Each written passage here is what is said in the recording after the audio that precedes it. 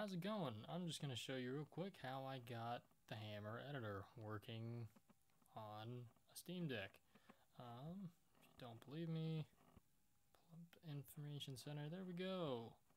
This is on a Steam Deck, and it's working through Proton because the Hammer editor is not made for Linux, at least yet. I hope someday they do make it native. But anyways, the way that I did this, it's pretty simple. It's basically the exact same way that you would do it on Linux. I wrote up a little guide here, so hopefully I don't forget anything. So the first thing you're going to want to do is exit Steam entirely if it's still running. If you see Steam here, it's still running. You don't want to just hit the X icon because it will continue running in the background, so it won't do what we want it to do. But before we actually quit, if you don't have a keyboard on hand to connect to your deck, you're going to want to make a desktop file that will run Steam with the console flag so that we can use the Steam console. So go ahead and open up your file manager, which is probably Dolphin. And if you don't have it ticked, which most of the time you probably won't, then go here into the More Options menu and click Show Hidden Files. Go to, I can't find it, Local, Share, Applications, and right click, click Create, and Link to Application. You can call this whatever. This is what it's going to be labeled in your launcher, and you probably want to name this the same thing. Actually, I believe this is just the name of the desktop file, so this can be whatever. I believe this is what will show up in your launcher. You can add a description, a comment, whatever, blah, blah, blah. Doesn't really matter. The important part is that we have Steam console as the command. Work path doesn't really matter because Steam is accessible from anywhere. So this is the one that I have here. Properties, application. As you can see, it does the exact same thing. Just says Steam console. So we're going to use this to launch Steam. And the reason we're going to do this is, let's see. See how it does not say console right here? That is a problem for us right now, at least. So go ahead and hit Steam and hit exit. Like I said, make sure it's entirely exited. Now, you'll notice your mouse cursor will probably stop moving once it completely exits. That's normal. The Steam Deck uses Steam to bind stuff to the controller. So after a few seconds, it will go back into like kind of a universal mode. It has slightly different controls than what it has when Steam is open. But as you can see, Steam is no longer running in the background. So you're going to use the triggers now for left and right click. It's a bit different, like I said. But now we can go ahead and double click our desktop icon, or because we put it in the under this folder, Local, Share Applications, we can actually just go under here. If we ever want to do this again, I didn't give it a category. I'm too lazy to. It's not really that important. But under Lost and Found, you can find it right here, Steam console.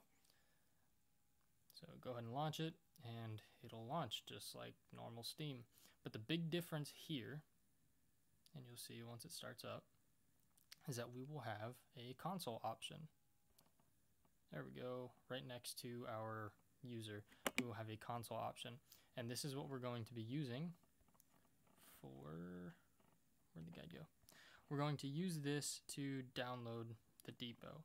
Now, you can do this right now, I guess. There's not really a reason why not. But you should also make sure that you have CSGO installed and the SDK installed. It's not insanely important that you do these beforehand, but you might as well. Obviously, to do that, you would just find CSGO and install it. If you don't already have the SDK installed, you might have to go up here and tick Tools to see it.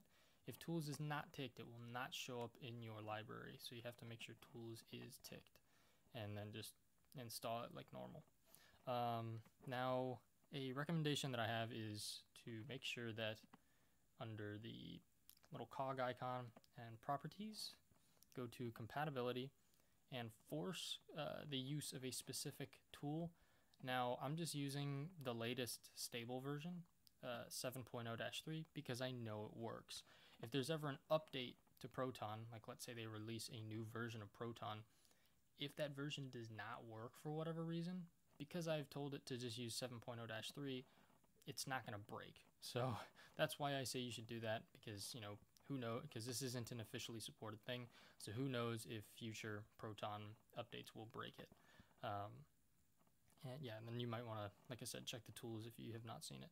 Now, like I said, this is where you'll want to download the dependencies using that console window that we have now unlocked. So just, you know, paste that in there or copy it from what you just saw me doing, and it'll download it to kind of a weird directory. So I will show you where that is. Again, make sure you have show hidden files enabled. Go to Steam, Ubuntu 12.32, the 32-bit version. Believe it's Steam apps. Yeah, and then content, app 730, and depot 732. And you'll find a bunch of dependencies that Hammer needs to run. So you're going to need to copy these. Copy. And then just go to your standard installation for CSGO. Now this, I'm actually just going to do this because it's faster. Manage. Browse local files, and it'll bring me right there. And then just go ahead and paste them in there. Now, when you're prompted with this stuff, the folders being put into other folders, you do want to say write into. You can just hit apply all and hit write into. When it asks to overwrite things, you can again say apply to all, but you're going to want to skip overwriting files. The existing files that you have should be fine, so there's no reason to overwrite any of them. But we do want to merge those folders so that, you know, we have the, you know, some of the Windows dependencies that we're going to need, like these DLLs and some EXEs and whatnot. So now that that's done, I think we're good to go, actually. Yeah, move them. Oh, and then just a quality of life thing. You're going to occasionally get like black windows and stuff. That's really annoying. So if you set Proton use Wine D3D1 in the launch options of the SDK, so just go to properties and then just paste that into launch options. If you do that, it should reduce the amount of black windows that you'll get. I think that's all. I mean, besides, you know, you might want to set up a custom controller layout. I have not done that because, you know, I haven't spent a lot of time doing this on my deck yet. But, you know, if you want to do it on the go without a keyboard and mouse, then you'll probably want to do that. But it should be good to launch now. So I'm going to hit play.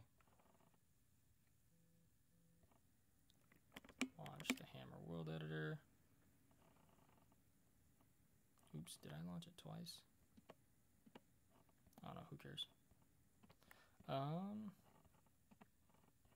me get rid of that Steam notification so it keeps giving me notifications. Go away.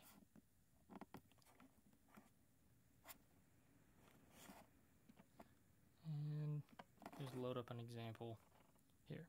So the reason I'm using this example is to show you, because one of the things I have noticed is the model viewer will be one of those black boxes, or like, it looks normal for me because I've already done this, but if you have not, when it first starts up, it'll probably look like really black everywhere and you can't really see anything. A simple fix for that is just to resize the window. Once you resize the window, it will fix itself. Yeah, and then you can pretty much just use it like normal to make a map and stuff, you know. Let me just open up, let's say open up Inferno or something.